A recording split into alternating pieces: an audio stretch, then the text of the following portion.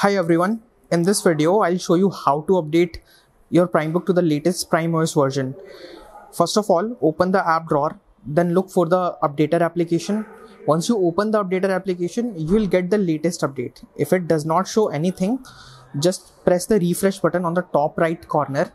Once you do that, you will get the latest update if there is any update available. After that, you just need to press the download button. So we'll press the download button.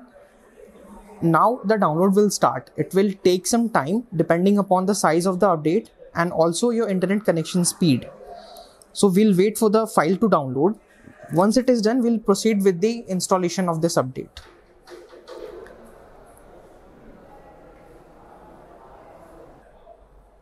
Now the file has been downloaded and we have the option to install this update. So we will simply click the install button and the installation process will begin. So I'll just take my cursor to install button and I'll press the left click. Then I'll confirm the update. It will start verifying the update and the process will begin. The update installation will take some time. That depends upon the update size.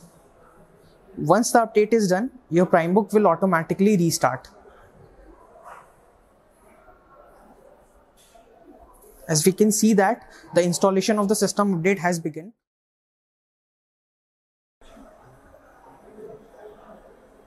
Now the installation has been completed. Right now the PrimeBook is restarting. We'll wait for it to restart.